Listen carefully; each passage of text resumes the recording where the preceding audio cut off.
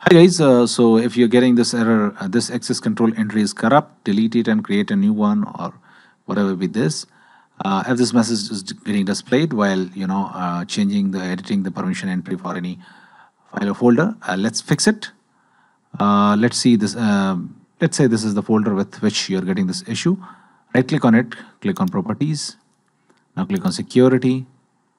Now click on advanced. Now click on change.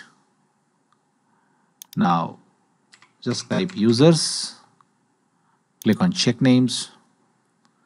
Now click on OK.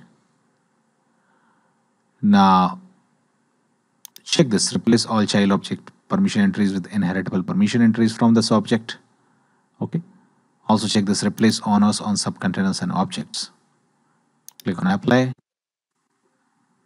click on yes, OK, click on OK, and now you're good to go. Your problem will be solved. If this does not get fixed, let's move to another method. Just right click on CMD, right click and choose run as administrator.